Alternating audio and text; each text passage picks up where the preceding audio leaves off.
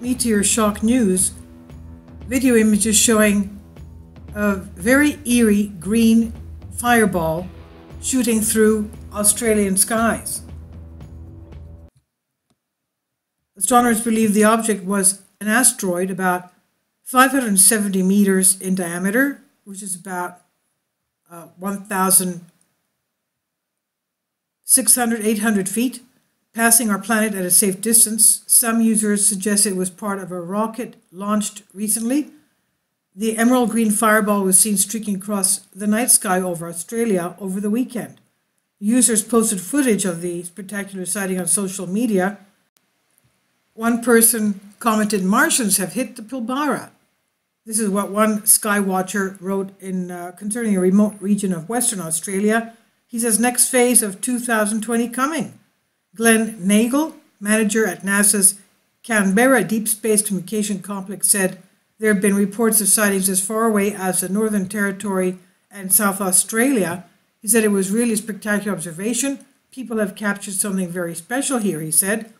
There's been some speculation among social media users that the object could have been the debris from a rocket, but astronomers said it was likely an asteroid, given that space debris tend to emit crackles and sparks and also burn up quickly, which was not the case with this fireball in question.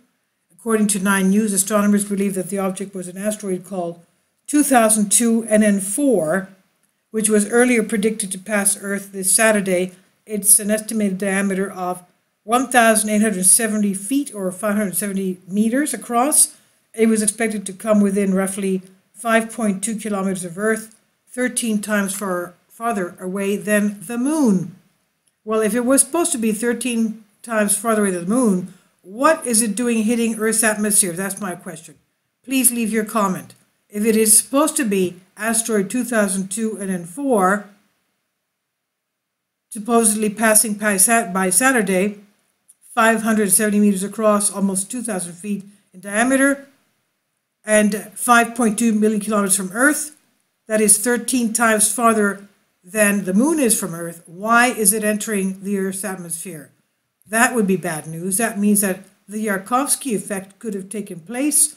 That's when the solar rays hit the object, the celestial rock, causing it to heat up on parts of its surface and where it's cooler on the others, and makes it somehow, the heat difference makes it tumble on its axis, meaning that it goes off its trajectory. That's happened before, even last year.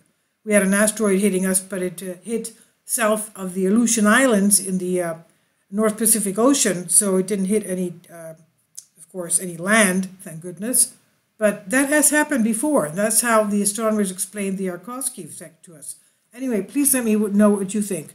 If this was actually 2002 NN4, which was supposed to pass 13 times farther away from our moon, then what is it doing entering and hitting Earth, Earth's atmosphere? This is on Sputnik News. Thank you for your comments. Please subscribe and share. Thank you.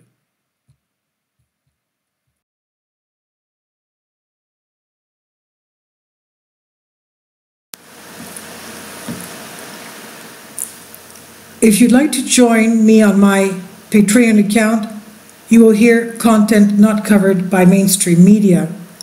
These riveting stories will be based on my research, and I will state my opinions and give my personal insight on diverse and controversial subjects and world events not covered by mainstream media, and not supported by YouTube guidelines.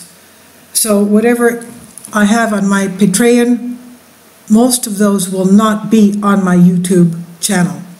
Please consider becoming a member today.